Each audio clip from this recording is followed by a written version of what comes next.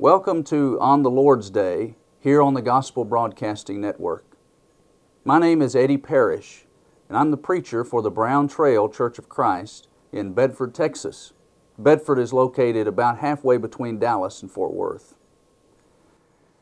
What you're about to watch is a recent worship assembly conducted at our meeting facility in Bedford.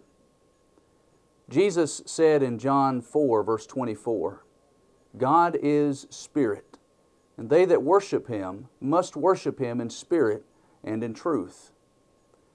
At the Brown Trail Church of Christ, that's what we desire to do, is to worship God in spirit and in truth, according to His directions in the New Testament. And so I hope that you find our worship assembly today refreshing in its simplicity and in its conformity to the New Testament pattern.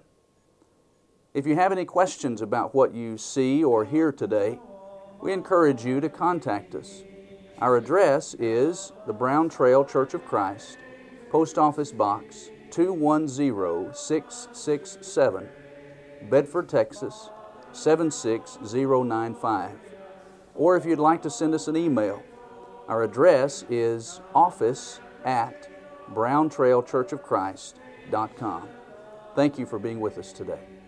O Lord our God, to Thee the highest praises be. His evermore, Thy sovereign majesty, may we in glory see, and to eternity love and adore. Dear Lord, we praise your name for the many blessings that we have in this life, the physical things of this life, such as our homes and our cars, and the food we have to eat. Help us to never take for granted these blessings.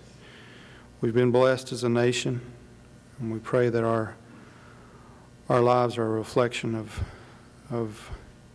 the thankfulness that we have towards you and all the blessings you give to us, dear Lord.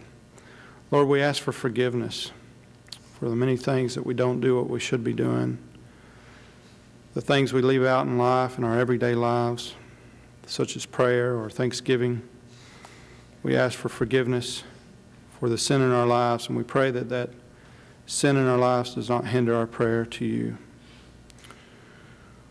We thank you for this church family and the closeness of this church family, how we care for each other's children, and for each other's grandchildren, for each other's parents and grandparents. And we pray as we walk down the narrow path that leads to eternal salvation, we pray that we can hold each other's hands through encouragement, through love, through admonishment, through study, and through patience. We ask that you watch over us and help us to have an ability to make good decisions. Several in our family are hurting today. We pray for Catherine's family and what they're going through, this young lady that has passed away to cancer. We pray for Sharon Washburn and her parents, Maxie and Fran, and the rest of their family, as they've been struck by cancer as well. Lord, we pray specifically for a cure to cancer and the cure to things like Alzheimer's and leukemia and all the many diseases that each one of us have been affected by. And if that cure doesn't come, dear Lord, help us to remember that our comfort level on this earth does not affect your will. Help us to remember that through peace in our lives and through hope and through the knowledge of the grace that you provide us through Jesus Christ. Lord, we ask for prayers on behalf of Audrey McKim, as in the hip surgery that Audrey's having this week. We ask that you be with Nancy Coggins, and we ask that you be with Harold as he recovers from heart surgery this past week. Be with them and their families, and also the people that are caring for them. We pray for Eddie this morning as he talks to us about evangelism. We ask that you speak through him, through his diligent study of this subject and of your holy word. We pray that we can all benefit from the study that he does and our own study. We thank you for his ability to stand up here and so simply explain your word, how it should affect our lives and how it does affect our lives. Lord, we ask for guidance in our own lives, and we pray for the ability to do better and the willpower to say no to sin and say no to the many things of this world. We pray for our leadership at this church body, and we ask that you watch over those elders and the deacons that are working on our behalf. We pray for our worship service this morning as we're about to partake of the emblems that represent Jesus' body. Pray that our hearts and minds are in the right place they need to be this morning. Lord, we thank you for Jesus Christ and his walk to the cross, his death on the cross, his resurrection, and his ascension into heaven.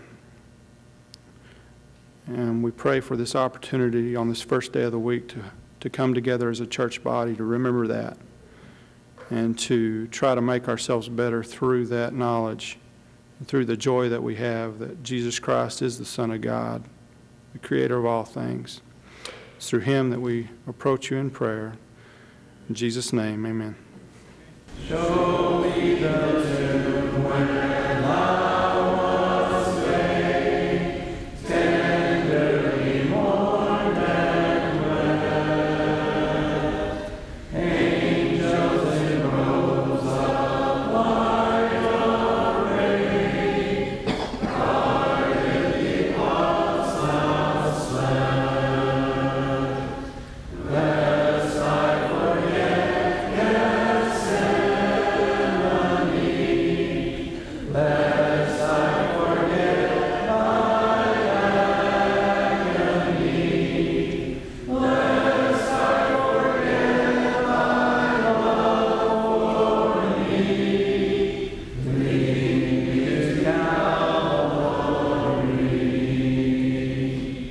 our friends and neighbors and visitors, would like to let you know that the first Sunday of each month, the elder that has the duty presents to the congregation a very brief talk to remind us of how extremely important what we're about to partake of is. That is the Lord's Supper. I want to try to approach it this morning from a little different point of view. There were a number of different groups that were witnessing the crucifixion of the Lord and Savior Jesus Christ. We are here this morning to remember a sinless man who died a sinner's death for you and for me. As we talk about these groups, have you ever thought, if I had been there, which of the groups would I have fit into? Would you have lined yourself with some of these that were simply awful? First, would you have been with the religious elite of the day? The chief priests and the scribes, the elders who yelled, "Crucify him." Are we saying when we fail to properly partake of the Lord's Supper on the first day of the week as we've been commanded? Number two, there was Peter, who followed at a distance, and 3 times he had already denied the Lord that even knew him. Do we deny the Lord when we fail to properly meet at the Lord's table each first day of the week? Hebrews 10:25 admonishes us when it says, not forsaking of the assembly of yourselves together as the manner of some is, but exhorting one another as you see the day approaching.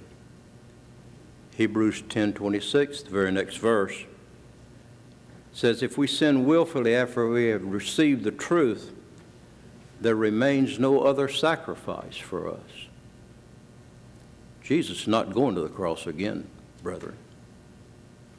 Number 3, there was Simon the Cyrene, who was compelled to carry the cross for Jesus. Not because Jesus was a weakling, but he'd been beaten so severely and so mistreated that he was just exhausted. You know, it's said for us that we are commanded to take up our cross daily and follow him. Number 4, the evil Roman soldiers were there.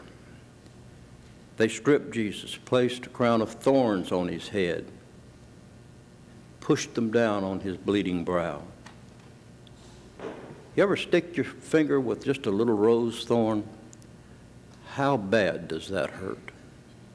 Think about the pain that Jesus suffered for you and for me.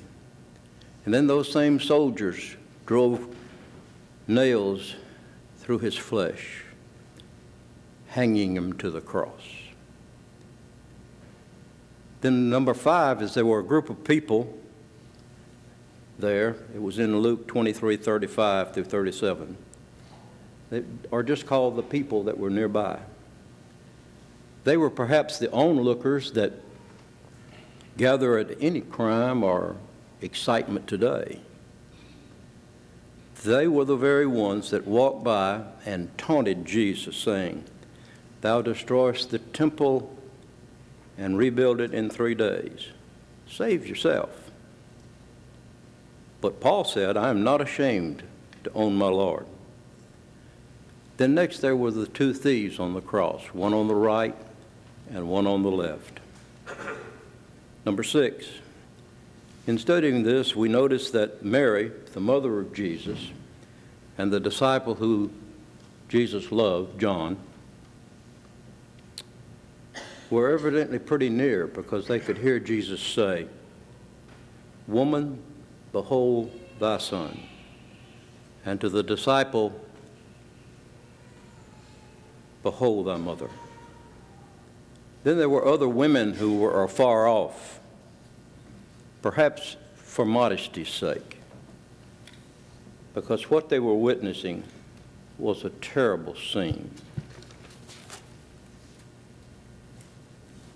There was also, evidently very nearby, Joseph of Arimathea. He was a wealthy, devout Israelite, a member of the Sanhedrin, and he's the one that went and begged for the body of Jesus.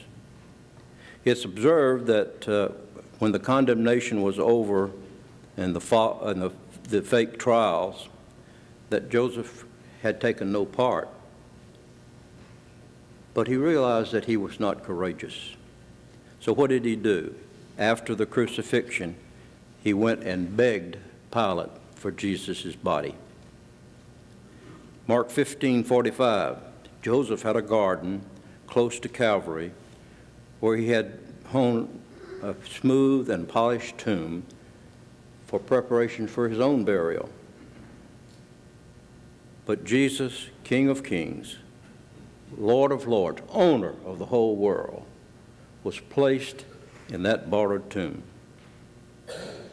This should give us this morning an epitome of evil. How cruel can man be to man?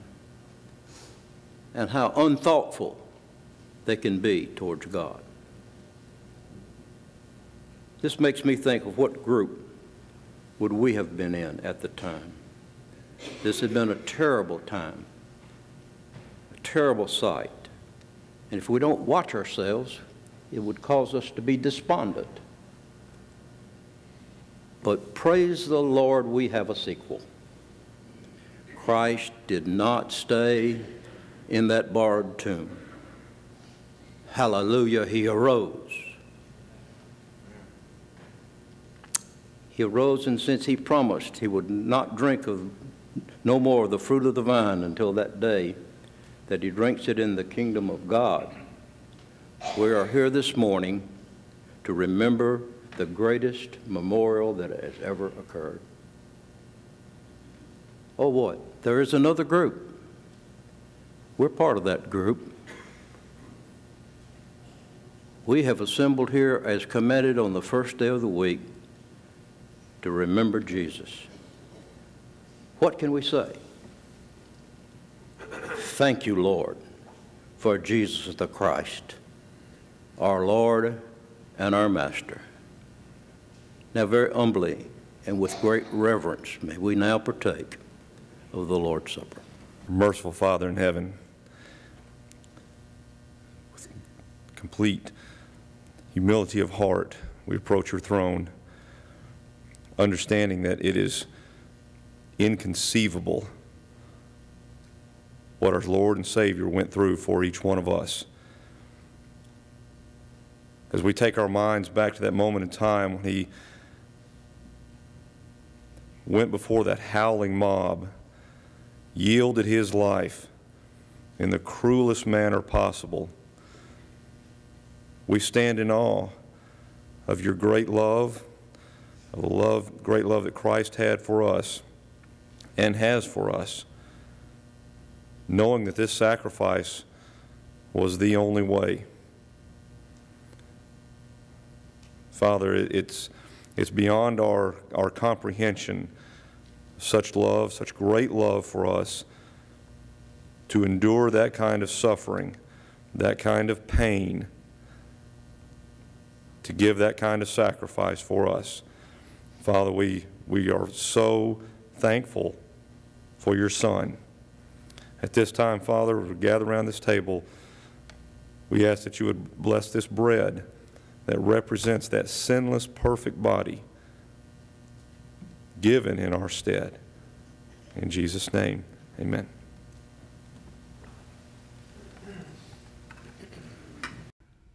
What the church is doing right now is partaking of the Lord's Supper. Jesus instituted this observance on the very night that he was betrayed by Judas.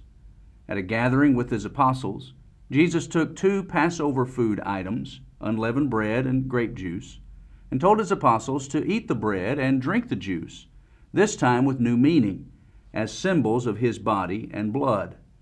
Listen to Matthew's account of this event.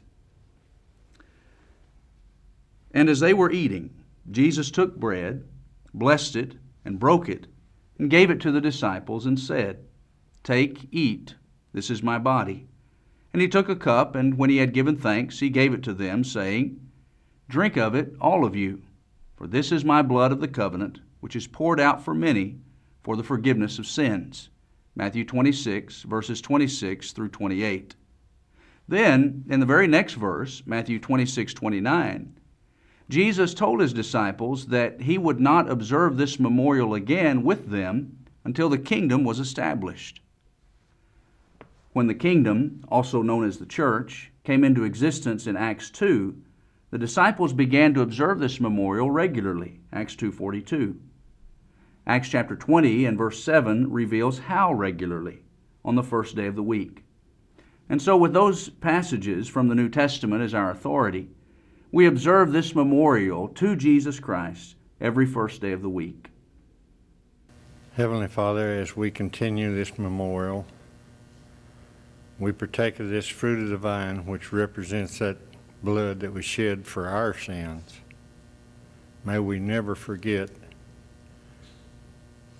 the pain and suffering he went through on our behalf, but he rose so we can have that hope of heaven with you one day.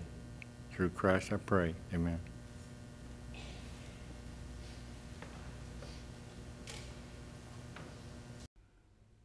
According to the New Testament, the weekly observance of the Lord's Supper involves more than remembering Jesus and the sacrifice he made for us.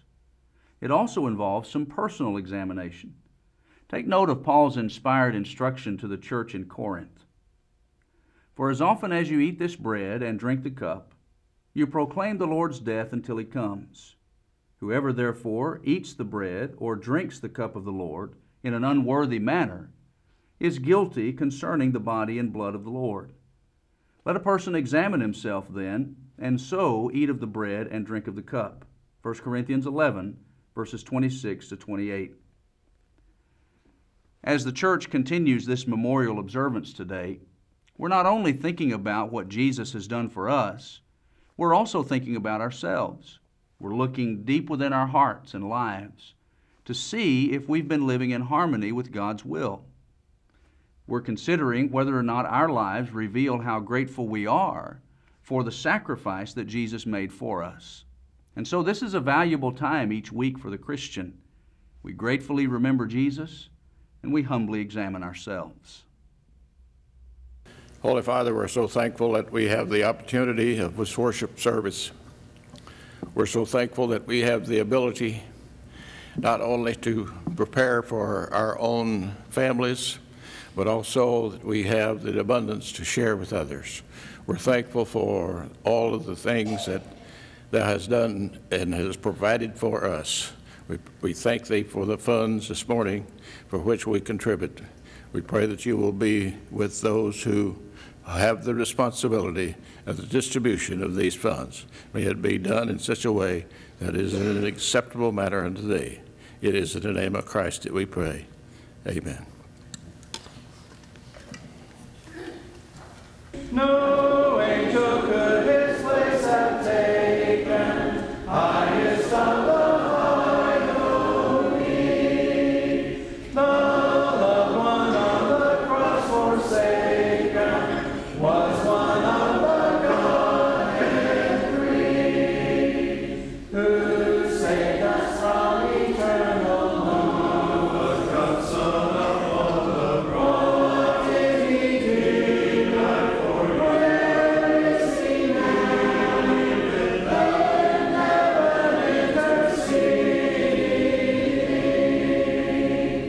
And Jesus went about all the cities and villages, teaching in their synagogues and preaching the gospel of the kingdom, and healing every sickness and every disease among the people.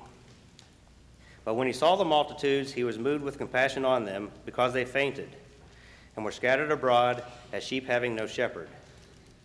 Then saith he unto his disciples, The harvest truly is plenteous, but the laborers are few.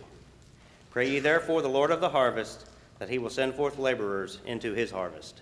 Our world, in a lot of ways, is so vastly different from the world of the first century.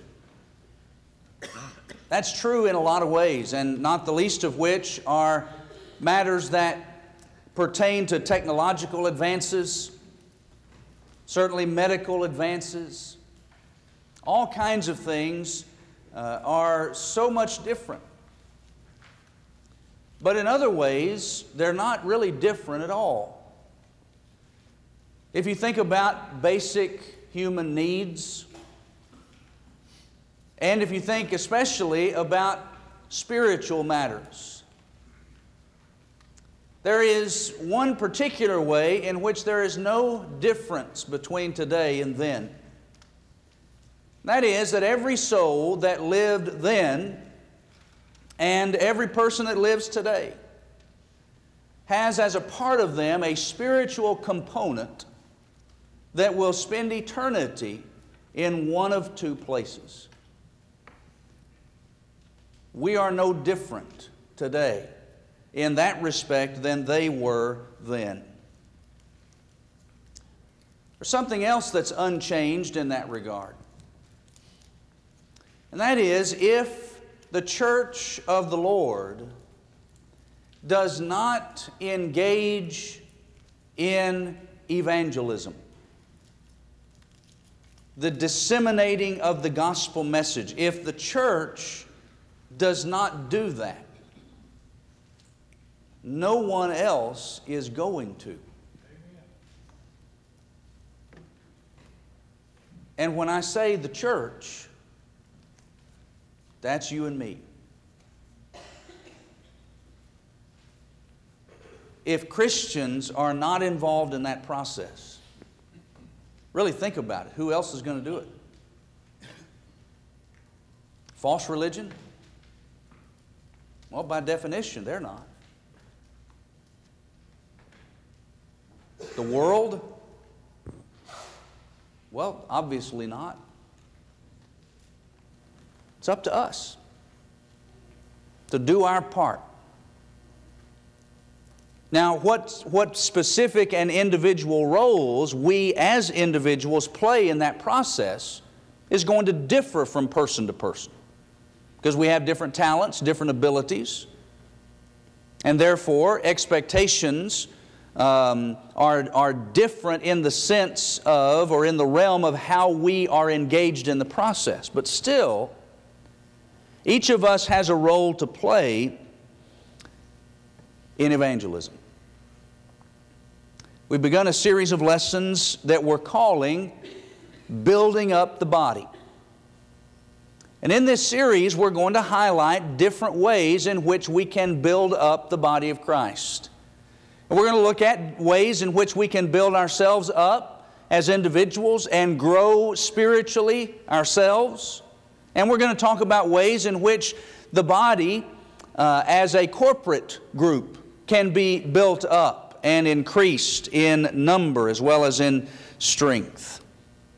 And today we look at evangelism. But we're not going to look at evangelism today in the sense of programs. I'm not going to present to you today a new evangelistic program to be utilized within the congregation.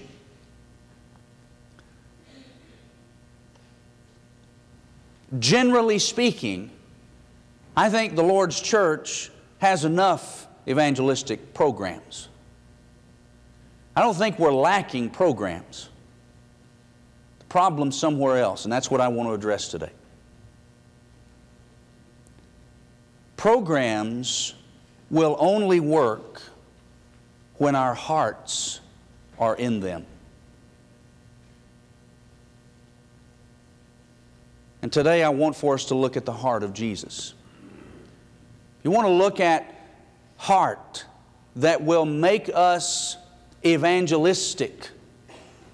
Got to look at the heart of Jesus. Let's begin to do that this morning. First of all, the heart of Jesus was a heart of compassion. The heart of Jesus was a heart of compassion. Look back at our text in Matthew chapter 9, verse 36 specifically. But when He saw the multitudes, He was moved with compassion for them. Moved with compassion. 3 words in English, coming from a singular Greek word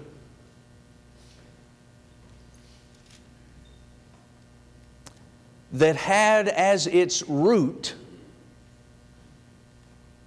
something that may surprise you. The basic root form of the word in the Greek language, translated moved with compassion in English, has to do with, if I may step aside for a moment, has to do with the abdominal organs.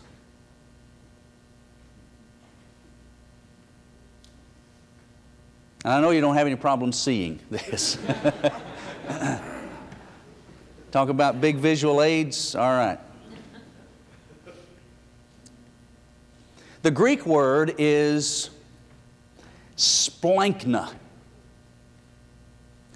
The Latin equivalent is viscera. That may mean a little more to us because the Latin term has found its way into English more so than the Greek term has. But it all has to do with, initially and originally, the abdominal organs. And the Greek lexicons tell us that this word, quote, describes no ordinary pity or compassion, but an emotion which moves a man to the very depths of his being. It is the strongest word in Greek for the feeling of compassion, end quote. Now again, the Greek term hasn't found its way into the English language like its Latin equivalent has. You ever heard someone speak of visceral emotions? You ever heard someone reference, perhaps when someone comes upon a very grisly or distressing scene and they say, she let out a visceral scream? It comes from that word, and it has to do with emotions that hit us in the very pits of our stomachs. That's how the word has developed over time. That's how it began, as simply a reference to the abdominal organs. It came to be used in this sense of deep felt passion, deep felt compassion, deep felt emotions of various kinds, because they were emotions that struck people in the very depths of their being. If you've ever been in a situation where you have felt a sense of pity or sympathy or some kind of emotion that you essentially and literally felt it in your stomach, that's what Jesus felt when He saw people. And that's why I say what we lack in the church is not a good evangelistic program. We lack this. Jesus looked out at the multitudes, and it hit Him right in the depths of His stomach. He was moved with compassion, a visceral response. But that's not the only time and the only place where it says Jesus was moved this way. Before we finish this morning, I want you to look at some other passages. While you're there in Matthew, turn over to chapter 14.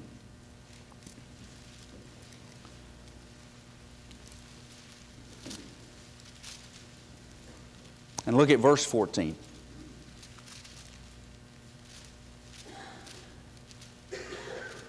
And when Jesus went out, He saw a great multitude, and He was moved with compassion for them, and healed their sick. Same word.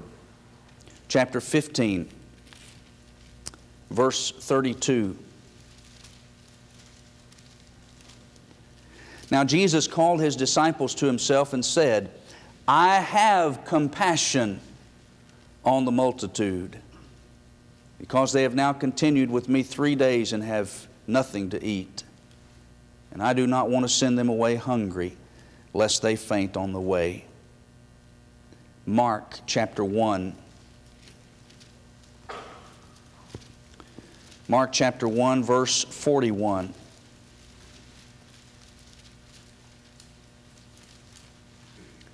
Then Jesus, moved with compassion, stretched out His hand and touched him and said to him, I am willing, be cleansed. This said to a man with leprosy.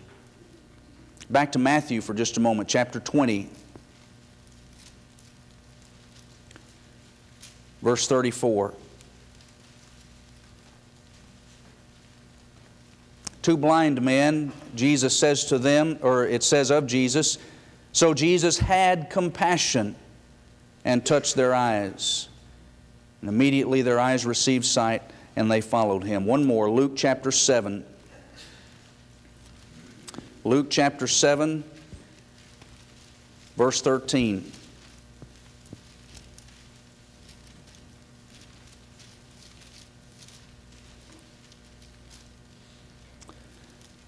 When the Lord saw her, this being the widow from the town of Nain, who was about to bury her only son, when the Lord saw her, He had compassion on her and said to her, do not weep.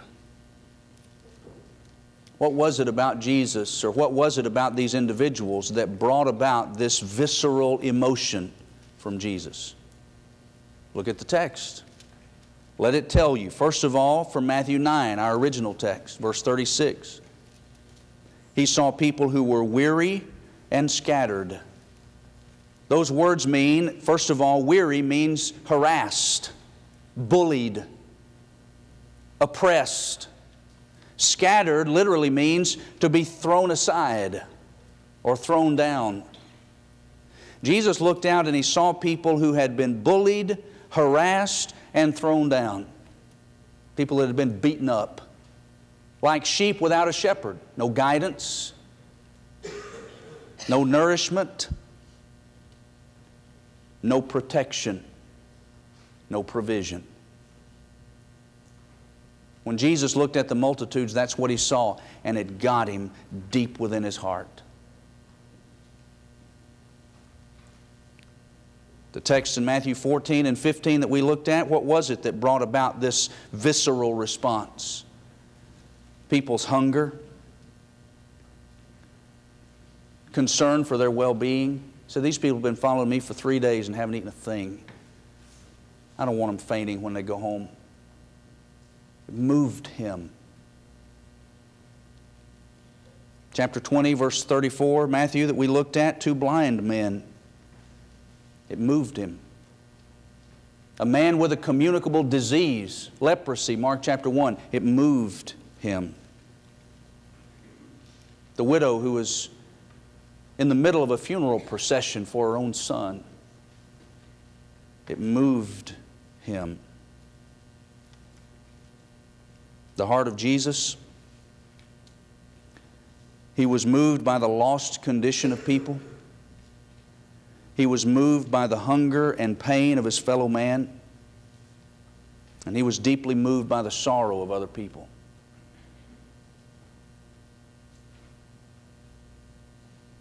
We don't need more programs. And I'm not against programs. I just think we have enough of them at our disposal if we'd use them. What we often lack is the heart of Jesus. I want to say more about that heart tonight. That it was not just a heart of compassion, but it was a heart of action. Let us try to develop that heart, and I hope to give you some ideas tonight that will help us to do exactly that. But you may already realize in your own life that the heart of Jesus has not touched you like it should. And if you realize that, I hope you'll take steps today, whatever they are, to make sure that you have responded properly to Him. And so if you have not yet embraced Him as Savior by trusting Him, by repenting of your sins, confessing Him, and being immersed in water, to have your sins washed away by His blood, if you haven't done that, I encourage you to do it. Many of you I know have, yet maybe through the passage of time you've lost your heart. And you realize that your heart's not in it anymore. Well, if that's you, then start today to change your heart. Recognize and admit that the problem is there. Seek God's forgiveness and help, and He'll grant it to you. And if we might be of assistance to you in doing that this morning, please come while we stand and sing together.